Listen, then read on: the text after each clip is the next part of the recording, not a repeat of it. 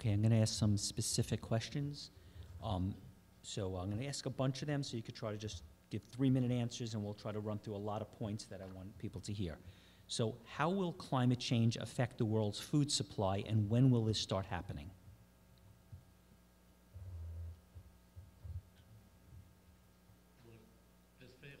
Anyone who wants to answer that?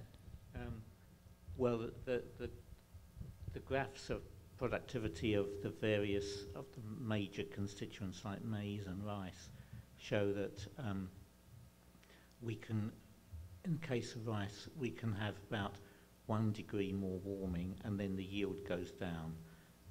So once we warm beyond another 1 degree, yields will go down, and yields are will start going down on all the major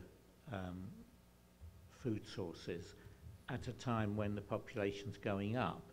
And one of the frightening things, which statistic I dug out, but it's in a UN report, and it seems unbelievable, but it's predictions of population by the end of this century, and they do it by region, and this is an official UN report, and the predictions from most parts of the world are something like a 30% increase. That's pretty serious anyway, because we've got to find 30% more food. But Europe, the population will actually go down a bit, but Africa is going to quadruple, and this is going from sort of 1 billion or so to 4 billion. And Africa's already a continent which can't feed itself, and it's very dependent on food aid. For instance, American food aid, which has dried up because the maize that was used to send to Africa in the case of famine is now being turned into biofuel to power SUVs. So you've got a massively accelerating population, at least according to the UN predictions, in parts of the world which are least able to feed themselves. And then you've got a decrease in yields of all the fundamental foods. So the collision between those two is already starting to happen, and it will become more serious as the temperature gets beyond sort of 1 degree warmer than it is now, because that's when yields will start to go down.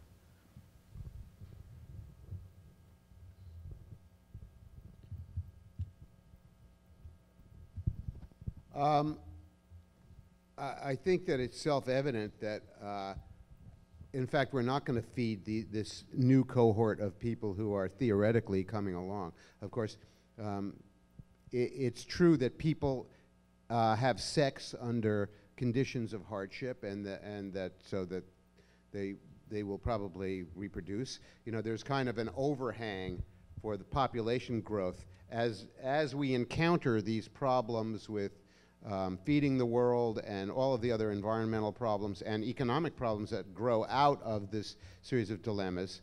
You know, it's going to create a lot of hardship in the world, and already is. And I agree with what you said about the, you know, the Syrian refugee problem is probably a large part of it has to do with the fact that they've been having water problems in Syria, and they can't feed themselves. At the same time that their revenue from oil went way down over the last decade. They didn't have much of it to begin with, but now they have none to export. But I'm not, you know, I'm not convinced that sooner or later this problem is going to resolve itself by there being less people, fewer people. And we're probably not going to find a way to feed this hypothetical new cohort of newcomers. It's not just climate change. You know, we are going to face problems with the fossil fuel herbicides and fertilizers and pesticides that are enabling the extra food to have been created. You know, there's a lot of jabber about the green revolution that began in the 1960s and 70s, but it had much more to do with just our ability to pour fossil fuel soil amendments on the ground than it did with coming up with new strains of grain that produced, higher yields. And we're going to run out of, or we're going to have trouble with all of those fossil fuel products. So there will be fewer people, and it's only one of the disorders that that we face that we're going to have some choices about. But one of the things that we can do is, I mean, it would be possible to have a conscious policy in our country for dismantling industrial agriculture and rebuilding smaller scale agriculture, where smaller farms were better cared for by more people with the less intervention of machines and less, more biodynamic practice. But clearly we don't want to do it. We can't be dragged kicking and screaming to do things that are going to eventually be better for us, and so we're kind of stuck with the consequences of doing nothing. How is climate change a national security issue to the United States?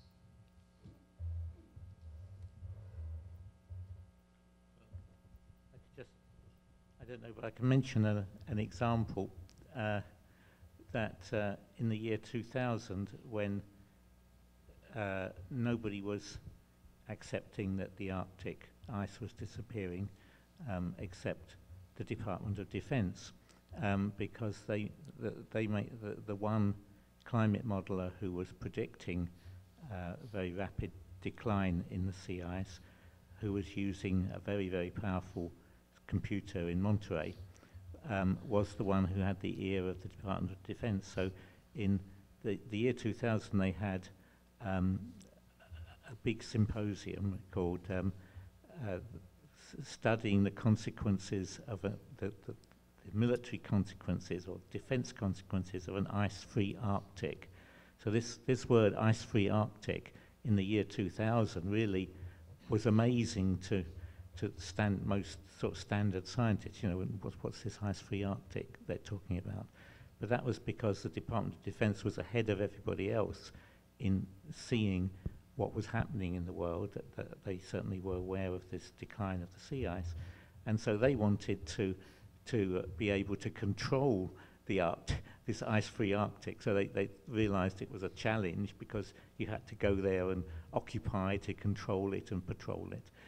So they needed to know that the ice was going to disappear because that creates more ocean for the Navy to have to control. So in a sense, the Department of Defense had to be realistic about climate change in a way that other branches of the government didn't have to. They could get away with this kind of fantasies that it wasn't really very serious and so on. But the Department of Defense, of all people, turned out to be the one department that actually realistically understood and accepted the rate of climate change because it impinged on defense needs. So it's a kind of strange, strange counterintuitive thought that they're the most realistic department in the United States government.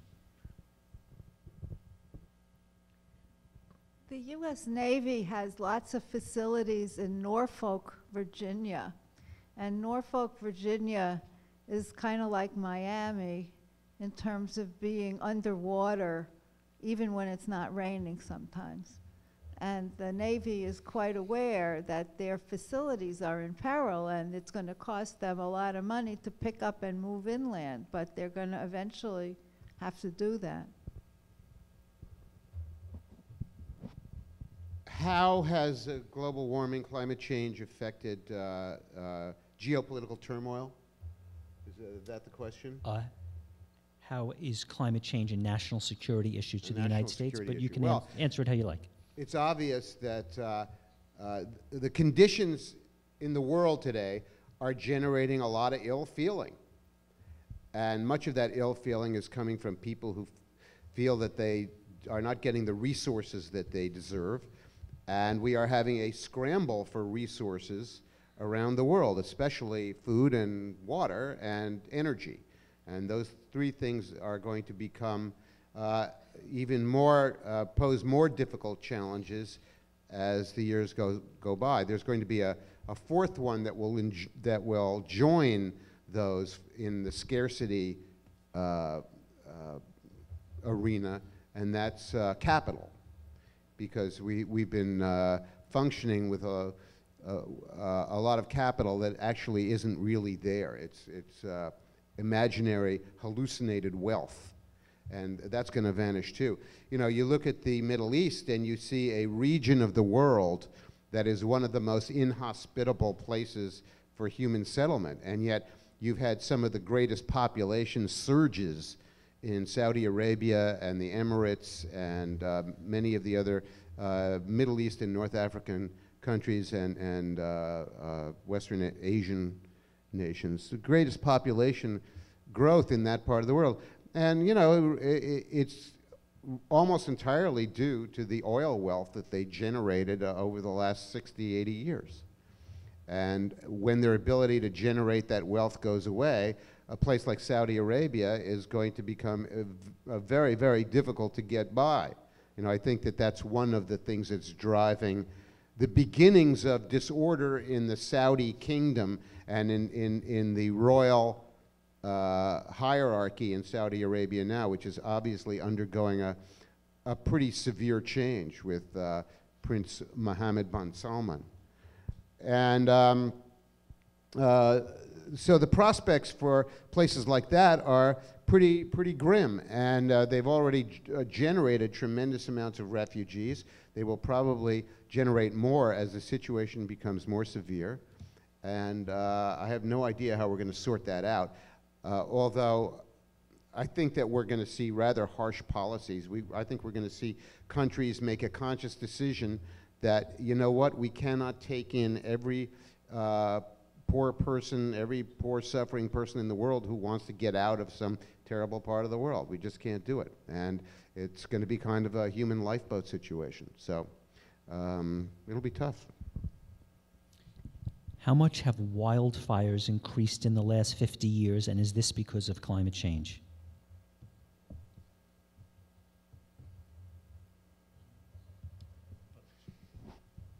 Well, I don't know the numbers, but I did spend the last 6 months in Southern California, so was surrounded by them. And what the local people say is that one of the things that's made them worse is the fact that the people building houses out in remote spots, because people like to live in remote spots, and these are in areas which naturally would burn through from time to time because of the brush catching fire and being it's nature's way of sort of cleansing the area. But because people are building high-priced houses there, the firefighters would always do their best to stop any fires that broke out, and the result is things will build up to a very large head of and then it will burst out in something uncontrollable. So man has had something to doing with it because of his tendency to try and settle everywhere with building his houses in the middle of the countryside.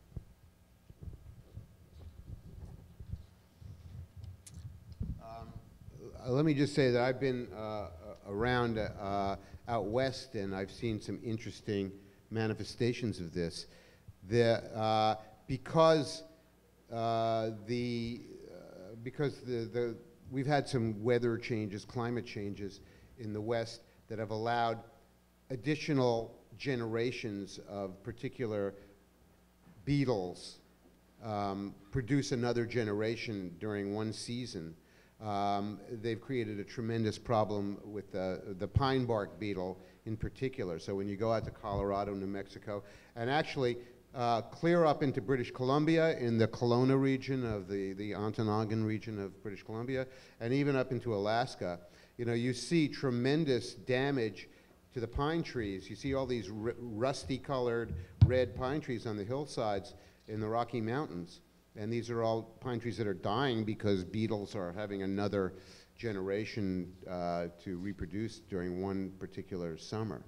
So, and, you know, this is only one of the manifestations of this, but I'm sure that there are, you know, thousands, tens of thousands, or maybe millions of effects like this that we're not aware of, we don't measure, we don't notice.